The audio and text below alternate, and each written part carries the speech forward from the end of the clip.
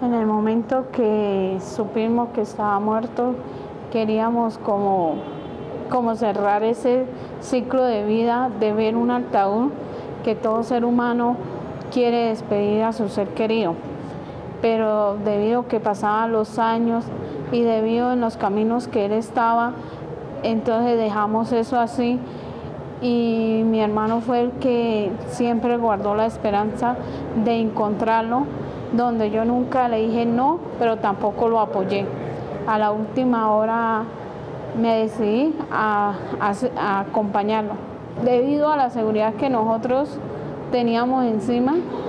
quién sabe, eso fue lo que dejamos que pasara mucho tiempo para la búsqueda de él, porque así todas las familias que tienen sus seres que no saben a dónde están enterrados, siempre hay una esperanza que están vivos o que algún día los van a encontrar, sea vivos o muertos, porque un ser debe tener un lugar a donde uno llorarlo y recordar que está enterrado y cerrar ese ciclo, mas no olvidarlo, porque ellos mueren físicamente, pero siempre van a vivir en nuestros corazones.